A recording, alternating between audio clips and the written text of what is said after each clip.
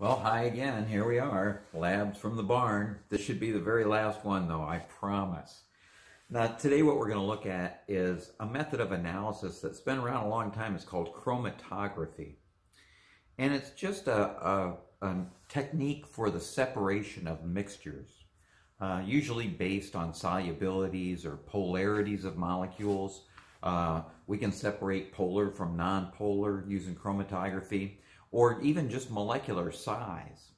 And so before I start the demonstration that I've got lined up for you for this last lab, let's go to the blackboard and let me just show you a couple interesting things about chromatography. Here you go. Okay, well, I mentioned that chromatography is really just a technique for the separation of mixtures. This is a technique that's been around for a long time, and it's basically made up of three components. So just to be a little more specific, let me erase this and I'll show you.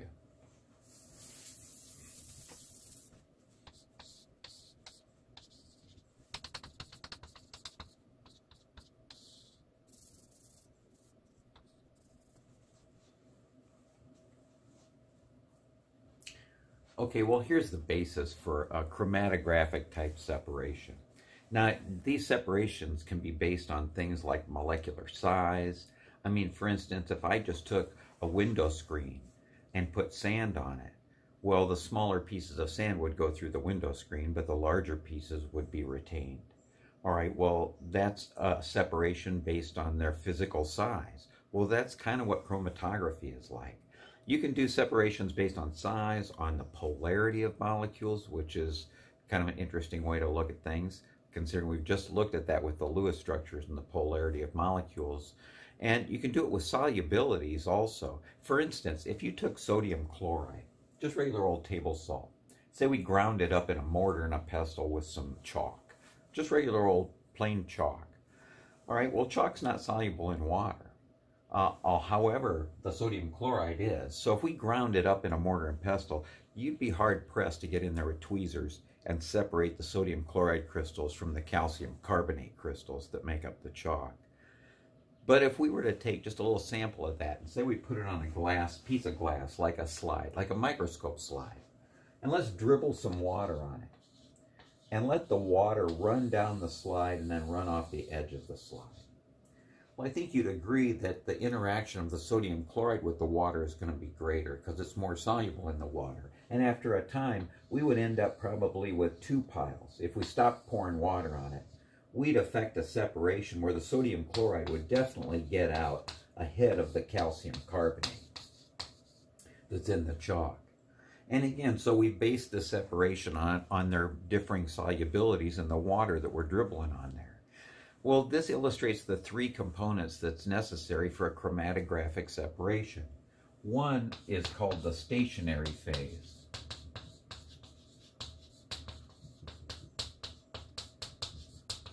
That's the thing that sits still. In this case, that's the piece of glass that we've got the sample sitting on. That's the thing that would retain everybody. Second, we've got a mobile phase. That's something that washes over the stationary phase. In this case, it's the water that's washing over the mixture and the stationary phase. And third would be the mixture itself. All right, well, you can see that my simple little example here pretty much illustrates all three components then in a chromatographic separation. But we've sophisticated our methods over the years. So let me just show you a couple of techniques that we use. Now, one of the methods back when I was working at daily laboratories, we used to get in collections of solvents from companies, or actually mixtures of solvents that they were going to dispose of. And it would end up being buried in a hazardous waste landfill. And before you can assess, well, how much are they going to be charged for burying this in this hazardous waste landfill, they needed an assay of, well, what percentage of it was toluene, what percentage was benzene, you know, all these different solvents that they used. So they'd send us a small sample, and they'd ask us to give them a percent composition, an assay of their solvents. And so, consequently, since it was such a big smorgasbord of compounds, we would do a really quick and dirty sort of segregation of the smaller molecules from the medium-sized ones from the larger ones. And we did it with a chromatographic separation. We had a burette that was really big, about 1 foot in diameter across the top, like the burettes that we use for our acid-base titrations. And we filled it with something called, I can't even recall, Fluorosil, I think was the name of the gel that we used. But it was very fibrous. We would put it in here with a solvent, with hexane, and it would soak up the hexane. It would look like you put a bunch of cotton balls in water. They would just swell up, and it was just all this fibrous stuff that was in here. Well, then we would pour some of the mixture of solvent in there, this mixture of hexane, and, or not hexane, but toluene and xylene and benzene and a whole bunch of other different industrial solvents. So we would pour it in there, and it would begin to percolate its way through to the bottom.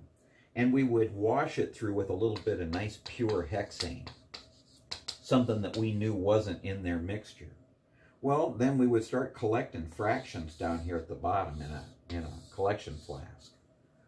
And essentially the first section that would come through, the smaller molecules could worm their way through that gel much quicker. And so it was a real quick way to let the little molecules get through there fast. And we would get a nice collection of the small ones first, and then followed by the medium-sized ones. And then the very last fraction that we would collect would be the very large molecules.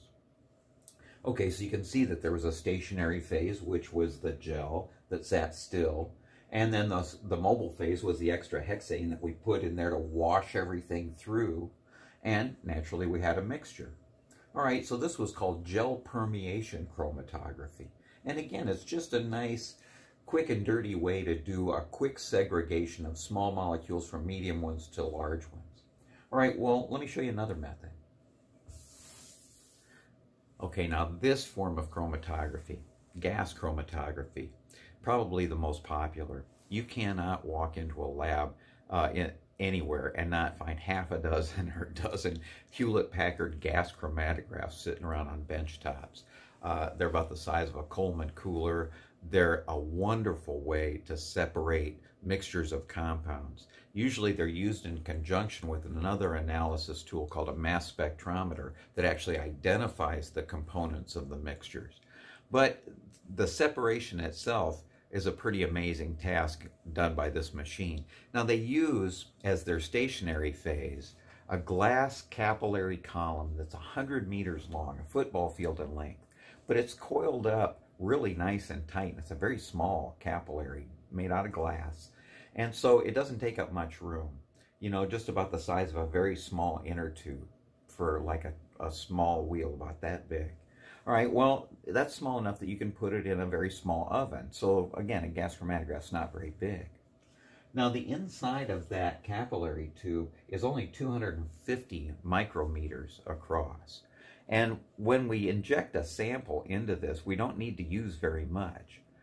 And so at the top of the injection port, and they use a syringe to inject a very small sample, usually around 10 microliters.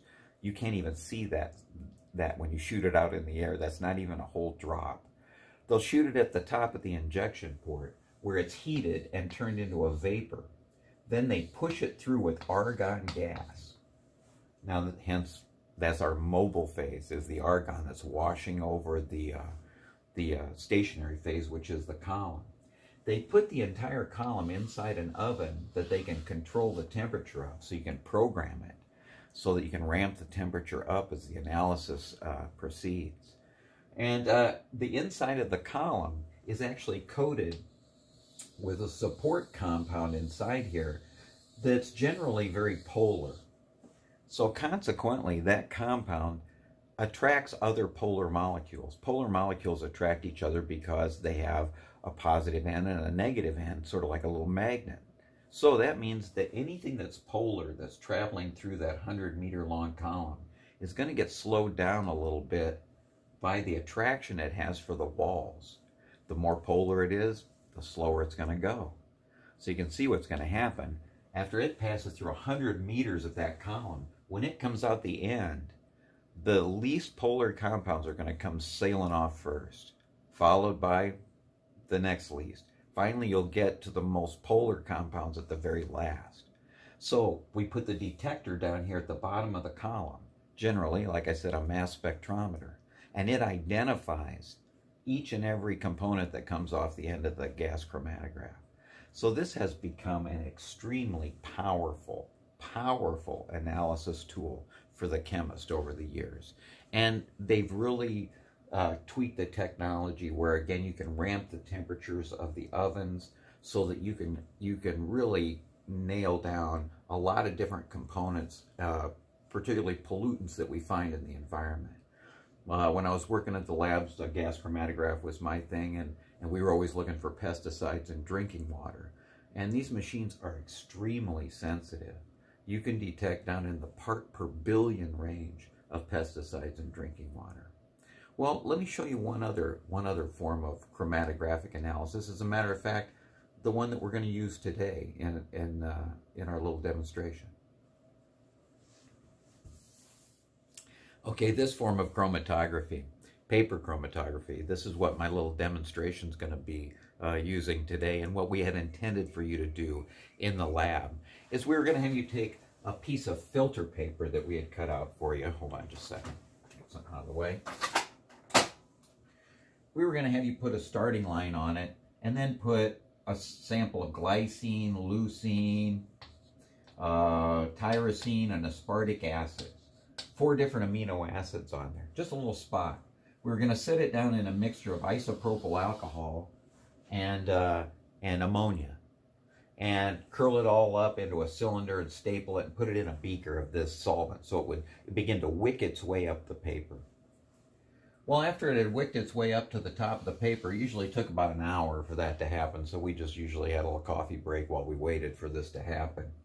We'd find that the glycine, the leucine, and the tyrosine and aspartic acid all had differing solubilities in the solvent, and so each was carried a different distance up the paper based on their solubilities. So, for instance, the glycine may not move very far, the leucine maybe a little more, tyrosine all the way up at the front, and maybe the aspartic acid somewhere in between. Well, then we would have you put an unknown on there that was a mixture of maybe 2 or 3 or maybe all 4 of them. And sure enough, as it rose, it would separate out into bands that would represent then the amino acids that were in that unknown. In this case, you can kind of tell it was the glycine and the aspartic acid just based on how far it traveled. All right, well, we're going to have you actually measure with a ruler, and I think I'm going to have you do that on the pre-lab also to submit to me. But we would have you measure with a ruler the distance the dot moved. We call that D. And then we would look at the distance the solvent moved. We call that L, that distance L. All right, well, and as soon as we pulled the chromatograph out of the solvent, we would have you put a pencil mark where the wet spot was, because it would almost immediately evaporate. And so we needed that to measure to. All right, well, we would take the distance D, the distance the dot moved, divided by the distance the solvent moved, and we call that the retention factor. All right, I'm going to have you calculate the retention factor for all of the dots that are on the chromatograph that's on the pre-lab. But our intention had been for you to take an actual mixture of amino acids and, again, just tell us what was in your unknown. Now, the dramatic part of this was that amino acids are usually colorless, and so when you first separate it, you don't see anything. But we have a staining agent called ninhydrin. We spray it on, and suddenly the amino acids just pop out of there, and they're really purple. And they each turn a kind of a unique shade of purple. So not only could you identify what was in your unknown just based on its retention factor, but, excuse me, you could also do it by its color. And even the shape of the way it spread out in the solvent was unique to that amino acid. So it allowed us to make a really good, definite analysis. Well, when I was working at the lab, we used to do paper chromatography where we would take a drop of blood. I forget, I think they were doing drug analysis back then. And you could drop this in a beaker of solvent, and it would separate the blood out into, 4 basic groups of compounds that had similar solubilities in that solvent. Then they would turn the card 90 degrees. So here's the original drop of blood, and here's the 4 bands. Then they would drop it into a solvent with different polarity. and it would separate those bands out into different components. So all the different proteins and soluble organics that were in the blood would end up in different areas on the card based on their retention factor in the first solvent and then the retention factor in the second solvent.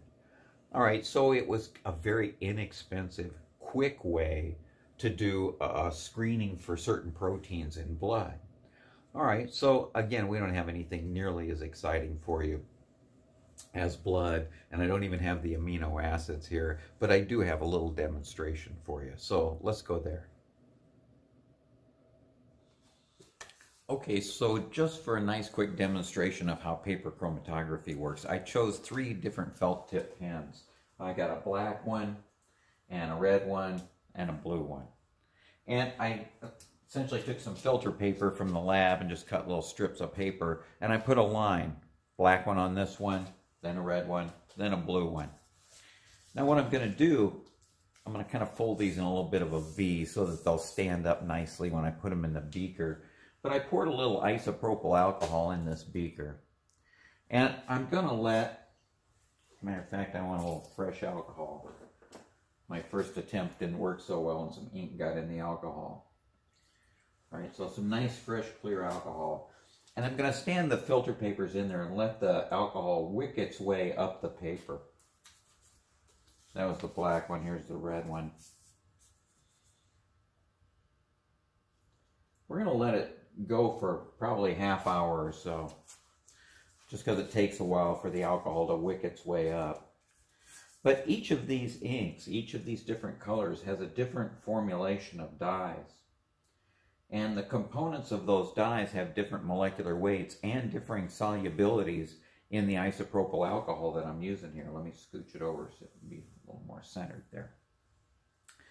All right, so we know that as the alcohol goes up, as it meets those components that are more soluble in the alcohol, it carries them further up the paper. So we should see a nice kind of rainbow separation of the different dyes that make up each of these 3 different kinds of ink.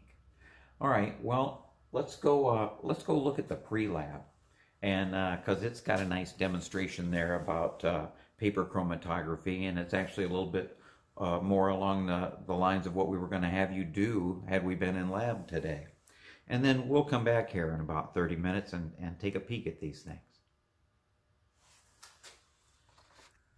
All right, so like I mentioned at the blackboard, our intention had been for you to separate these same amino acids, this glycine, tyrosine, lysine, and aspartic acid, and an unknown mixture of any 2 or 3 or all 4 of those, and have you separate them out and determine what was in your mixture. And in each case, we were going to have you calculate that retention factor that I mentioned before. And that's the distance that the component has moved from its starting line divided by the distance the solvent has moved. And so, again, the reason they use that is because it's consistent from analyst to analyst. If the solvent moves farther, the dot moves farther. All right, and that way, if one person lets theirs develop a little longer than any other person, at least their retention factors are always going to be the same, at least for the same kind of component in that same kind of solvent. All right, well, let me pull up the pre-lab. Okay, on this pre-lab sheet, we pretty much tried to mimic what we were going to try to do to you in the lab experiment with the 4 amino acids, glycine, tyrosine, leucine, and aspartic acid. The pre-lab doesn't do it justice because when you do the actual separation, we have to spray a staining agent on the amino acids. Each one turns its own unique shade of purple, and the spots kind of spread out in different shapes, so they have their own unique shape and color. But again, if you take a ruler and you measure the distance the dot moved from its starting position divided by the distance the solvent moved, where the wet spot would have stopped, that retention factor is unique to the glycine. And so it's easy enough to calculate the retention factors then for each dot of your knowns, and based on those retention factors, identify what was in the unknown. Note here that they want you to compute a retention factor for each spot on the chromatograph. That means each and every spot. 2 for each unknown. I want every spot with a retention. So just make sure you show me somewhere here on the sheet. And then they want to identify, well, what amino acids do you believe were in unknown number 1 and unknown number 2? And again, not too hard to figure when you look at their retention factors. It was interesting when we do the lab, the colors match up nicely too with the unknowns and the knowns.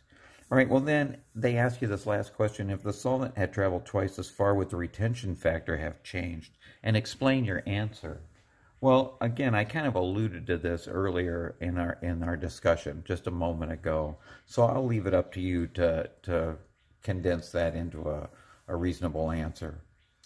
All right, well, let's go back and look at our demonstration with the felt tip pens and see how that all turned out. Okay, well, just a quick wrap up on our demonstration. Not nearly as exciting as it would have been in lab had we separated the amino acids. That's a lot more fun. But we did get a nice separation, I noticed, on the ink from the different felt tip pens. Here's the red one. See this real close. I think you can see that there are two different bands of color there, kind of a magenta band right here up near the top, and then kind of a peach color almost at the very top edge that makes up the red. Looks like there might be another band of dye right in between. But it separates into its component dyes. Let me pull up another one here. Here's the blue one. And apparently just is made up of maybe a couple different bands there of different blue formulations to make that particular ink. I think the black's about the most interesting. It's got several different bands of color that you can see there that they mix together in order to make the black. And I'm sure that chromatograph is kind of unique to this lot of ink. When they change their formulations, the chromatograph would look significantly different. All right, so anyway, that was just a quick demonstration then of how solubility can be used to separate a mixture. And in this case, the mixture was just a lot of different dyes in order to make the inks for those felt tips. Okay, well, you got to admit that that was practically painless. Well, all I need from you now is that pre-lab sheet. And don't forget the quiz that I sent you over the hybridization lab from last week. And that pretty much does it for this semester. I'll get all the scores tabulated and send them out to you so you can look them over before I make them official. If there's any questions or anything that I can do to help you out here at the end of the semester, please don't hesitate. You know, just give me a shout. And I just want to wish you good luck in all your endeavors. And, you know, drop me a line when you get a chance. All right, well, so long from Labs in the Barn. See you around.